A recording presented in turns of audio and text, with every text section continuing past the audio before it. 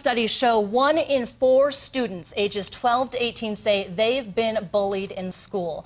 Now, our partners at Colorado Parent Magazine want to help you be better prepared to talk to your children about this topic.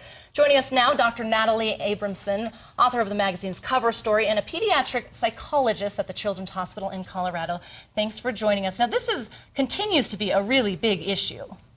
Absolutely. And I think, there are some warning signs as parents that we can look for.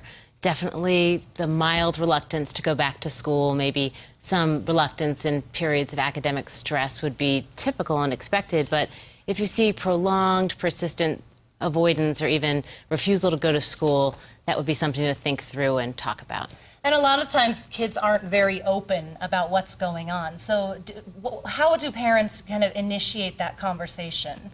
I think there are a few things that you can do to talk about it and also to prevent it. Certainly having very open communication with your children, making sure they know they always have the floor should they need to talk to you about something, whether they think it's insignificant or significant, making sure they know they can come to you and run anything by you would be important. And what are some of the signs that parents and teachers should look for in students?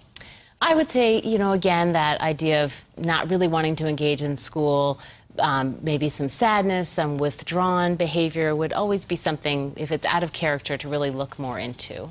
Okay, and if you're a parent and you've talked to your child and you have found out they are being bullied, how can they prevent it, especially with, the internet these days? What can you do as a parent to prevent these things? I think it's very important to have a network of adults in the know. So be familiar with the parents of the children in your child's peer group so that the adults can kind of keep tabs on how that's going.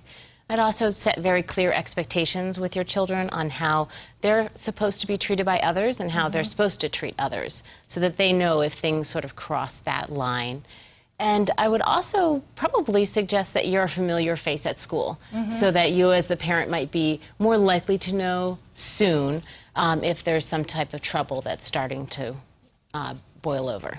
And when it comes specifically to cyberbullying with Facebook, what would you recommend for parents and for students to prevent that from happening? I would say that you want to really keep very close tabs on how your children are doing in social media.